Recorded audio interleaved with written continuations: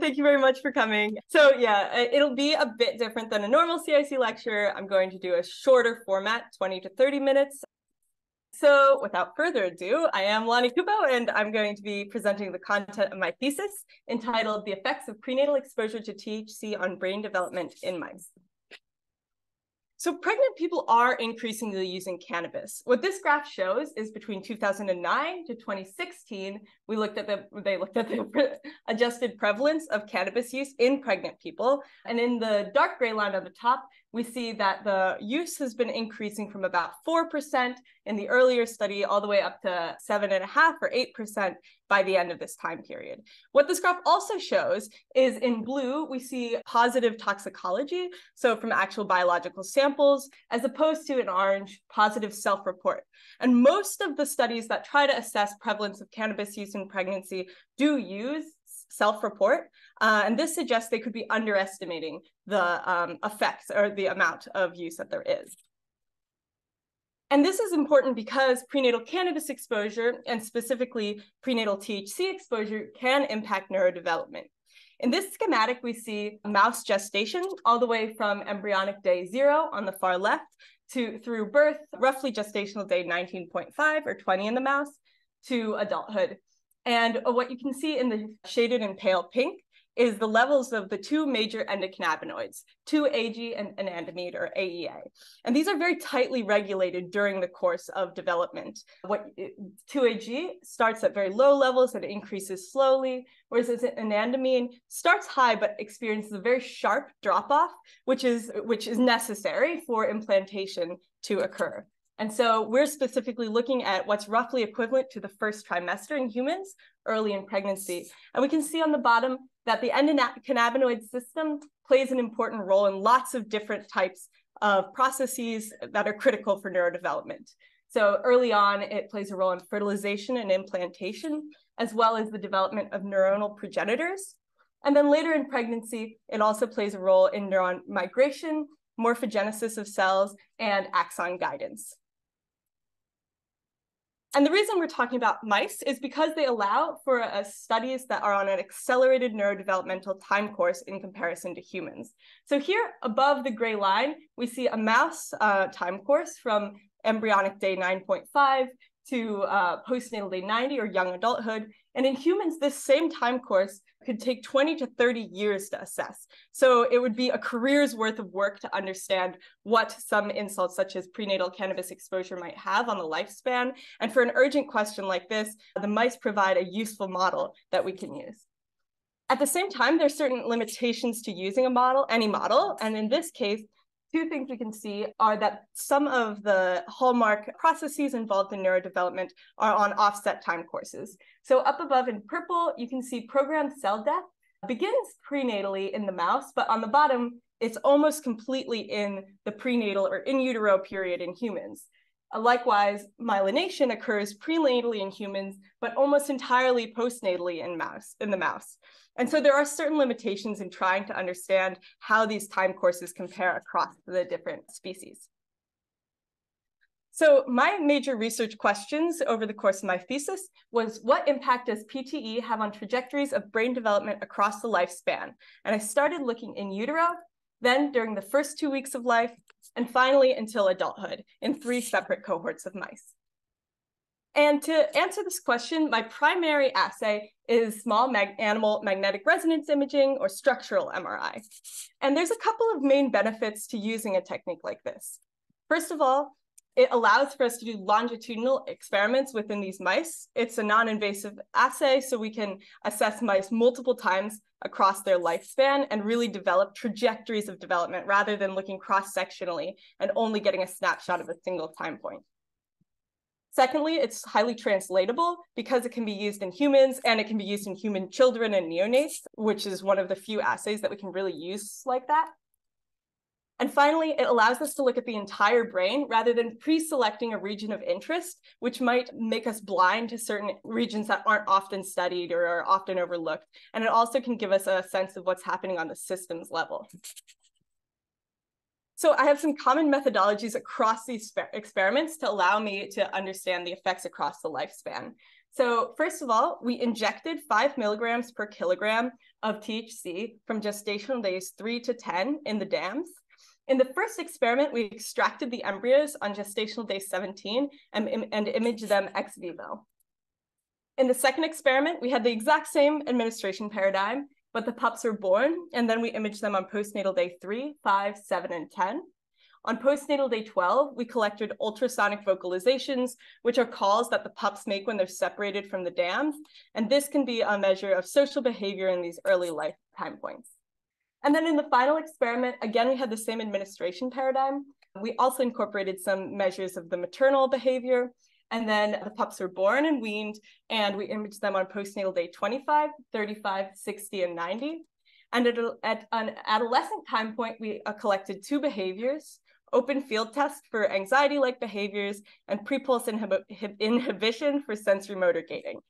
And so I also had some common methods on our outcome side. So from here on, project 1 is the embryos, project 2 is the neonates, and project 3 is this adolescent to adulthood time point that I'm referring to as adults. But we acquired a measure of either the body volume in the embryos or the pup weight and weight gain later in life. And then we looked at structural MRI and the brain volume across all 3 experiments. And we included the behavioral assays in the second 2 experiments. And the hallmark of the work that we've been doing with the structural MRI is incorporating the deformation-based morphometry to understand the changes in the brains following the prenatal exposure. And so most of you are familiar with this, I know, but in case there's some of you who aren't, if we have 2 mouse brains, say we have mouse brain 1, which has a larger region in the cortex, and mouse brain 2 that has a smaller region. In order to statistically model these differences, what we do is we register the brains together to put them into a common space, and then we can map changes back from the common space to each of the individual brains. And this allows us to understand regions that had to decrease to meet the average or increase to meet the average on a voxel-wise level. And these voxel-wise values are known as Jacobian determinants. And then we can model them. In my thesis, I use mass univariate linear mixed effects models in order to understand the group-wise differences. So that's a cross-sectional version, but because we have multiple time points for each subject, and the second 2 experiments, we use the 2-level version of this. So if we have 4 scans for subject 1, we first create a subject-wise average, and we do this for each of the averages, or each of the subjects, and then we create a population average from these subject averages. And the Jacobians are modeled in each subject, and then they're transformed into the final space.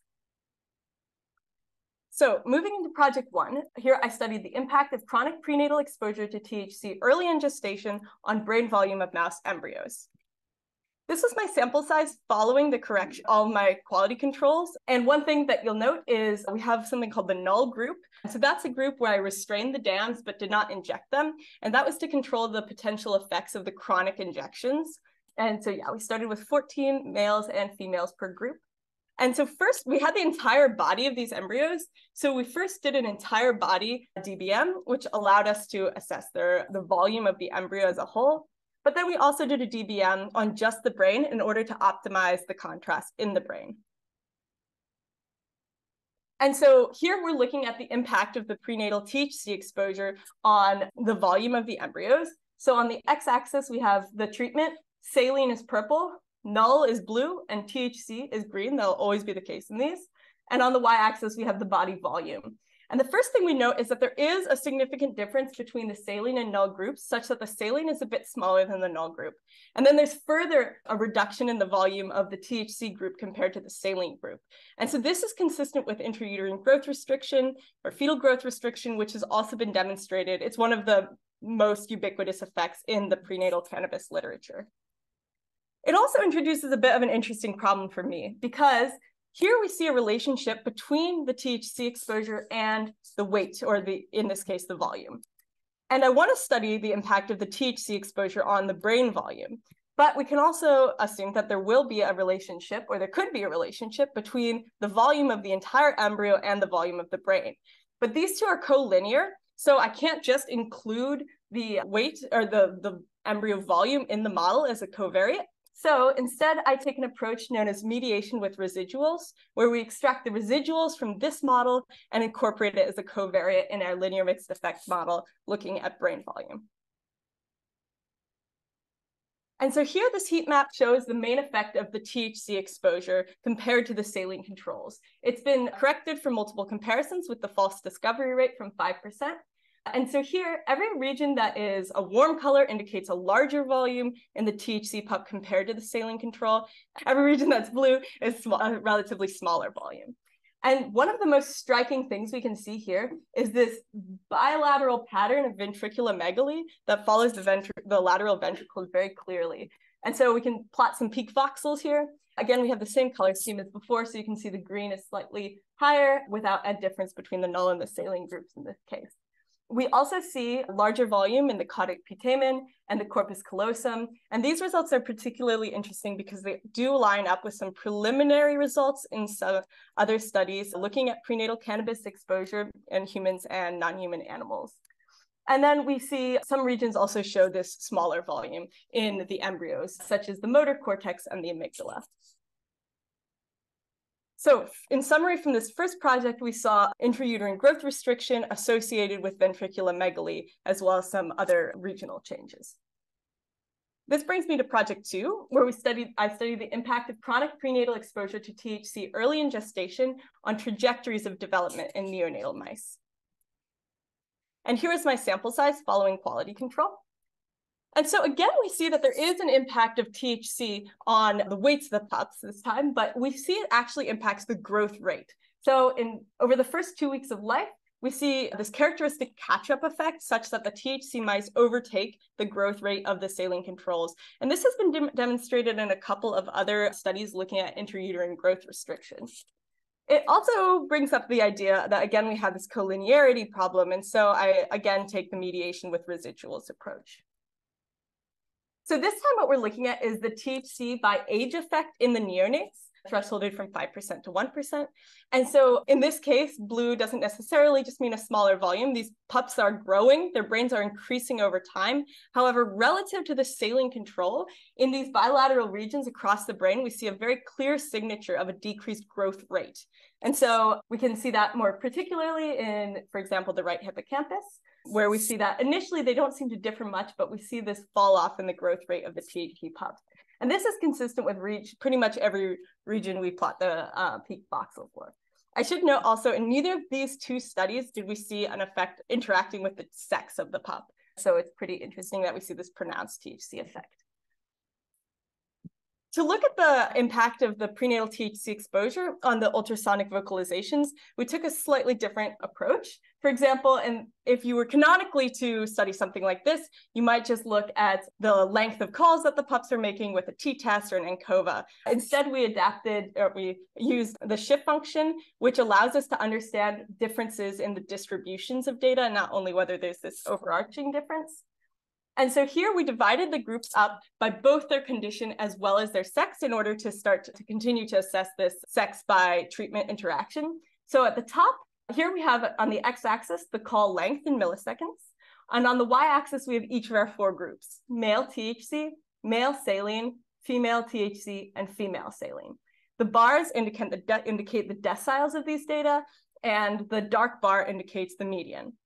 So then with the shift function, we can actually compare these distributions pairwise to understand whether there are differences in how the data are distributed. So first, what we're looking at here is the deciles for the female saline on the x-axis and the difference between the female saline and the female THC on the y-axis. So each of the dots indicates the decile differences. The fact that it's a positive curve indicates that the female saline are making longer calls than the female THC, and wherever the confidence intervals do not cross 0 indicates that that is a significantly different difference. So what we see here is that the female saline group is making more longer calls than the female THC group. When we compare the female saline and male saline group, we see that across the entire distribution, the males are actually making fewer calls than the females. And then when we look at the male saline versus the male THC group, we see that the male THC animals are making more longer calls than the male saline animals. So canonically, more calls is indicative of an anxiety-like phenotype. At the same time, fewer calls has also been interpreted as impairments to this calling behavior, which is adaptive. And so I don't want to overinterpret this too much, but I think it is worth noting that we do seem to see this sex effect that's emerging in the social behavior of these pups early on. And so we see this characteristic catch-up effect in the weight. We see a decreased growth rate in the brain volume, and we see this emergence of sex effects in this altered social behavior early on. This brings me to Project 3, which investigates the long-term impact of chronic prenatal exposure to THC early in gestation on the trajectories of development and behavior. And so here is my sample size following quality control for this study. And so again, we see an impact of the prenatal THC exposure on the weight of the pups, but this time we see that the THC pups' weight falls off and is reduced compared to the saline controls. And so again, we use the mediation with residuals approach to incorporate the residuals from this model into our brain model. And so here what we're looking at this time is the main effect of the THC. So no age effect in this. And it's thresholded from 10%, so a little bit less significant. But what this indicates overall is that there's these regions that show that this initial fall off in growth rate is a sustained reduction in volume, not necessarily interacting with time though. And so if we plot some peak voxels, for example, in the right caudate putamen, on the left, you may be able to see that there is this pronounced reduction of the entire line. So it's a smaller volume over the time, of course, but that's on the left-hand side. On the right-hand side, that's the females. In the males, we also see that there isn't really so much of a difference. And this is also consistent with a sex by treatment interaction that we see, thresholded from 5% to 1%. And so we can see this is actually true for a lot of regions throughout the brain, where we see this pronounced continuation of that decrease in the curve for the females, but to some degree, a normalization in the males. Looking at the open field test results, we measured a couple of different things. So first of all, we looked at the total distance moved by these animals in the arena. And so we saw a sex effect, a THC effect, and an interaction between the two, such that the THC and the females were moving less overall. When we looked at time spent in the center, we saw a THC effect and a trending interaction. And then when we looked at the passes they made through the center of the arena, we saw a THC effect and the interaction. And after I corrected for Bonferroni, the main effect of THC was still significant, which suggests to me that we are seeing an anxiety-like phenotype in the THC mice, potentially more so in the females. So in summary of these projects overall, we see that PTE impacts the embryo volume early on, such that it's consistent with intrauterine growth restriction. And while we see a catch-up effect in the first 2 weeks of life, it does seem that by adolescence, these lines are switching such that the THC mice actually have a fall off in their growth overall. And that is consistent with some more recent literature that looks at prenatal cannabis exposure. When we look at the brain volume, we see this initial ventriculomegaly, followed by a decrease in the growth rate across the brain and a sustained reduction of the volume, especially in the females. And there are some consistently affected regions across different experiments. So across all 3 experiments, we see the caudate putamen, thalamus, and olfactory bulbs, as well as the cerebellum, corpus callosum, and amygdala, and the medulla and the hypothalamus affected. In the first 2 experiments, we see alterations to the ventricles, and in the second 2 experiments, we see alterations in the hippocampus. And then we see these sex differences emerging early on in behaviors and continuing into adulthood. So this work presents several scientific contributions to the PTE literature. First, we show that PTE impacts the weight across the lifespan. We also show that PTE induces an early increase in local brain regions, especially the ventricles, followed by a reduced growth rate that persists until adulthood. We show that sex effects only emerge after puberty in the brain results, although they seem to emerge earlier in the behavioral results. And then we see that social behavior is altered in the neonates, and anxiety-like behavior seems present in adolescents. This work also generates some hypotheses for future studies. So regions of interest from the MRI results could be used to focus postmortem assays. We could also computationally model the spread of how the brain changes across different networks. And there's the potential to translate the structural results from animals into human work. And potentially in time, this work could contribute to some broader implications for the literature. For example, informing recommendations for clinicians and pregnant people, and highlighting critical periods of risk for pediatricians. So with that, I'd like to thank you all for your attention, the wonderful members of my lab for all their support over the years, as well as the Douglas Animal Care staff and the members of my committee. Thank you. And if y'all have any other questions, you can email me any other questions or come and stop by. I'm happy to take them all.